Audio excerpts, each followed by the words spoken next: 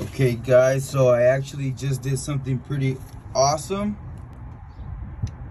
I am changing the manifold on my ram because it is making a ticking noise. Reason being is because this guy was broken, right?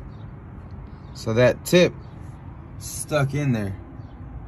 And I actually just removed it with just a drill bit, which is pretty freaking sick because I didn't have to buy an extractor kit or anything like that. So pretty much what I did is I put it on a low speed and I just drilled a hole right through the actual bolt, right? Okay, and then after I got in deep enough, I put it in reverse and check this out. Oops.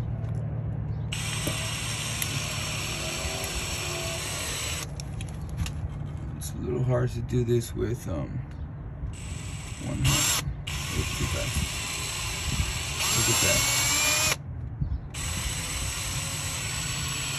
So if you get enough bite on it, you can actually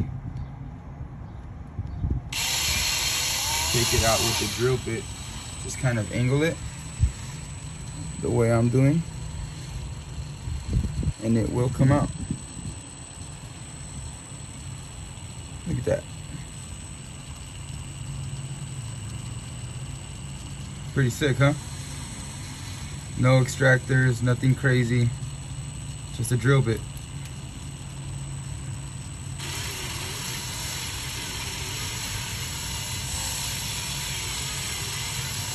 And that is on reverse. Like I said, first I drilled a hole. Oh, and it came out. Okay guys, so I pretty much was able to take it out with nothing but a 9/64 drill bit from Milwaukee. This is their Red Helix series. They are designed for hard metals and all kinds of stuff, right? So pretty much, like I said, I drilled into the actual bolt about 1/2 inch to maybe 3/4 of an inch, right? Made sure I took my time at a slow speed. Once I got deep enough, all I did was knock it into reverse, and slowly but surely it started to pull the bolt out. I did have to give the drill a bit of an angle so that it would bite the actual bolt, and it came out. So that's pretty awesome. These Rams, these 4th generation Rams, are pretty much notoriously known for these manifolds. The gasket starts to leak because the bolts break. I believe it's because they are a different metal than the manifold. I'm not sure, I'm not a mechanic. But the point is, I got it out, like I said, with nothing but a drill bit. So it's pretty cool. Good luck out there, guys. I hope you guys get as lucky as me. Obviously, if you guys are as beast as me. So good luck, guys. See you next time.